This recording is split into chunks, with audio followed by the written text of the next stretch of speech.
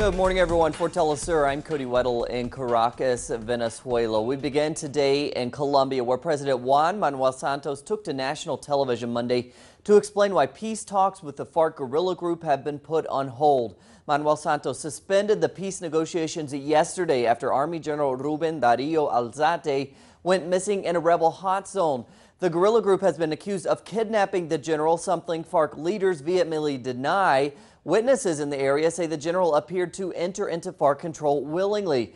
FARC peace negotiators in Havana, Cuba are expected to release a statement later this Tuesday.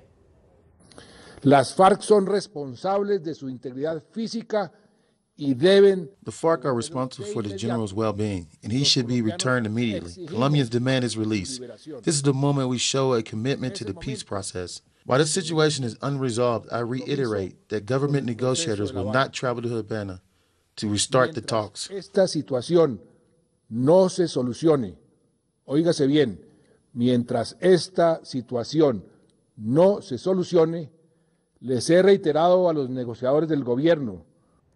Testimonies by witnesses suggest that the FARC did not actually kidnap General Alzate. The FARC has also not taken responsibility for the disappearance. Now, despite that, President Manuel Santos continues to insist that the rebels free Alzate and two others. Here's our correspondent, Charles Parkinson.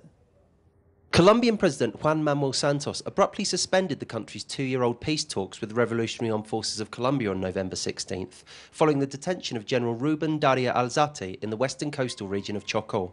His alleged capture at the hands of the guerrillas, alongside a military sub-official and a lawyer, came 2 days before the latest cycle of peace talks was due to begin on November 18th. It must be said that the measure taken by President Juan Manuel Santos to suspend the talks does not correspond with the spirit of the agreement in Havana, because the agreement of Havana is that they will speak in the midst of the conflict, and these are acts of the conflict. The government has called on the Red Cross to negotiate the release of General Alzate, yet neither they nor the FARC have confirmed whether he and his companions are in the custody of the guerrillas. For the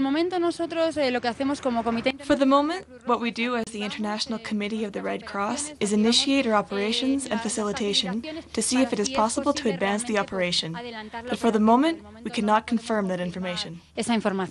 Meanwhile, President Juan Manuel Santos has publicly asked for his Minister of Defense, Juan Carlos Pinzon, to account for why a general was traveling in an area with a known heavy guerrilla presence, dressed as a civilian and without his bodyguards. The decision of this general, himself a former head of the Army's anti-kidnapping division, to go against standard military security protocol and travel unprotected and in civilian clothing has raised many suspicions over his motives, and the government will have to provide concrete answers.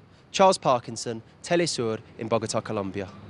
And thanks to Charles. Meanwhile, Colombian citizens plan to take to the streets later this week to urge the continuation of the peace talks. Colombians have demanded peace in the country for years, seeking an end to the 50-year civil war that has seen thousands killed and millions displaced from their homes. The current peace talks between the FARC and the government in Havana, Cuba have been the most successful so far.